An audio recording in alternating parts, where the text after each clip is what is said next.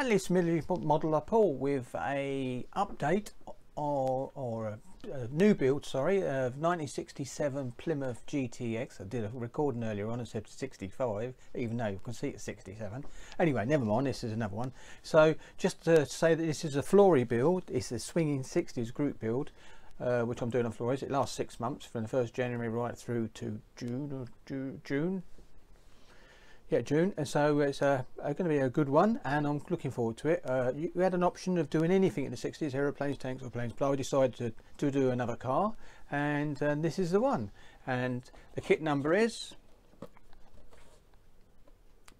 854481, and it's a Revell kit, and as you can see, there's all the bits and pieces. Now these pictures are going to come up, you're going to see a video before this, so hopefully you'd have watched through that, and there you go.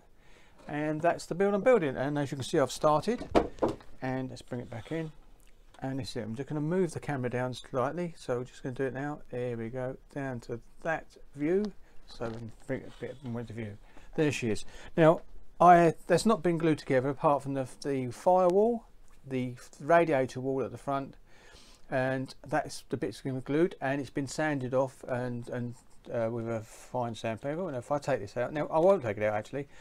This actually lifts out, you can see it's all loose like that, and the reason I add that is when I was actually building this, hold on, let's be prepared, let's get the other bits out of ready to show. When I put this wall in here, this radiator wall in, I couldn't get it to sit straight or even keep that square, so what I took a little while to work it out, but I thought, so if I put the bottom floor plan in, the actual floor plan in, or the chassis, what I'll get then is that this lines up then here like that, like it should do. And I also taped this in the bonnet after cleaning it up, put that in, taped it in with Tamiya tape, and then slid that in, and then from the underneath I come in with the radiator wall into it, and that actually sorted it out, and that's good. So it's basically like that. So that's got done now, so I'll move that over there, leave the radiator on now.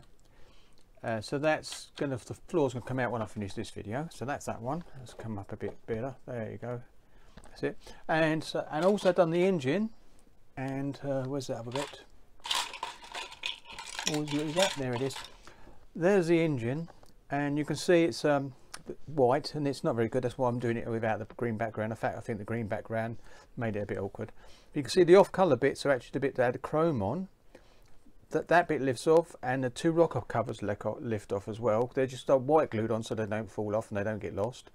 And it's all been cleaned up, cleaned all the panels and bits and pieces. All the seams have been done. This is the this would have been chrome and all. This was all chrome, as you saw in one of the photos. It sits on there like that. This will be done.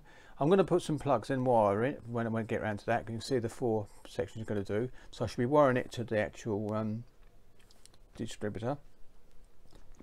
There you go. So that goes in there. So that goes there. So that's been done. And I'll put it on there just so I don't lose it. There you go. Sits like that. And then I've done a bit of just cleaned all this up. This is the floor pan. It's going to have carpet in. I'm going to put some carpet stuff in this one. That's it. Seats have been done.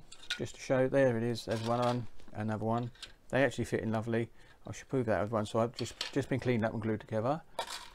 The actual radiator itself is done with the shroud at the front. Obviously goes in with this bit at the top. It's got the old filler cap at the top. I've got to clean that bit. I've just noticed that. I'll see one there. But that's ready to go in as well. So that's to do with the engine. Exhaust pipes have all been cleaned up. And when I cleaned them up, I actually run over with some extra fin on it just to make it all smooth again. This is one of the side panels that fits on there nicely. If I just put this one in, you'll see what I mean. Goes in nicely. They're going to be painted separately and then put together afterwards. And there you go. Goes really nicely on there. Oops, there you go. Fits nicely. That's that bit. Headlight bit's been cleaned off, and that's why it's an off colour. Again, once it's been primed and everything, it looks the same. And it test fitted on the front, and it goes in nicely, so that's okay. And the back one that you can see here, the back bit, that's nice as well. So everything's coming up quite nicely. So if I'm going to go, yeah, that's it, as dry as it goes. could have used the other light, but anyway, so yeah, so it's all been done, and it's worked great. And these are the this is one of the actual scoops. You get 2 scoops for the front, one there and one over the back, so there's 2. You can have the large one. I'm doing the standard car, so more or less a standard car, so this is just on the, there's still the GTX, but it's just a slightly different one. There's a big wide scoop for the front if you do the turbocharger one, which I'm not worried about doing. So I've got to drill up some holes in the boot, in the actual lid. So that is it really, I think. Let me get anything up here to look at, because no, some more bits and pieces. The tyres, obviously. Oh, there's the that should have been in the box.